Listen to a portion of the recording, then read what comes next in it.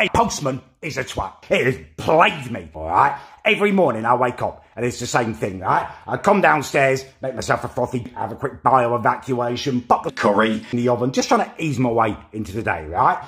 Open up my kitchen doors. I don't have a back garden, it's a front garden, right? So open up the kitchen doors, let Lenny out for his jabs and stuff. He likes to hang out in the garden in the morning. And then I start trying to eat my breakfast, right? And every day, without fail, it's the same thing. My gate opens, my postman comes in, he wedges himself in my open kitchen doors with his stupid arse. He's awful, he's always sweaty. I can smell his sweat. We're talking about Solskjaer and how he's probably not good enough to be Man United manager.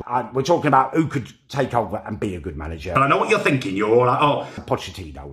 Yeah, but you have forgotten something, haven't you? You've forgotten the Southampton manager. Yesterday, whole plan. I waited till I saw him coming down my road, went into the bathroom, locked the door, right? Heard him come through my front gate. He comes and shouts at the kitchen. I shout out clearly, I'm in the bathroom, just leave it on the side, right? What does he do? Just leave it on the side. You are the worst bloke in the world. Cop them out. They're twats. Twats.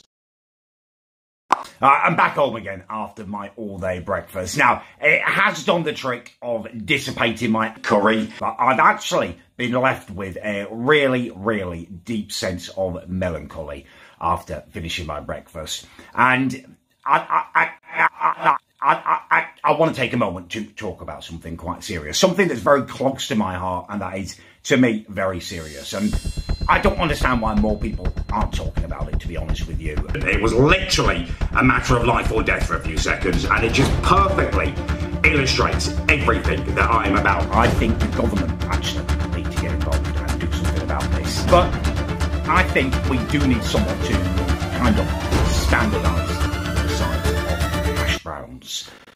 Bruh. It's ridiculous that I don't know whether I'm going to get a hash brown that's big and chunky in the size of my arse, or one that's tiny, pathetic and limp and just this little triangle.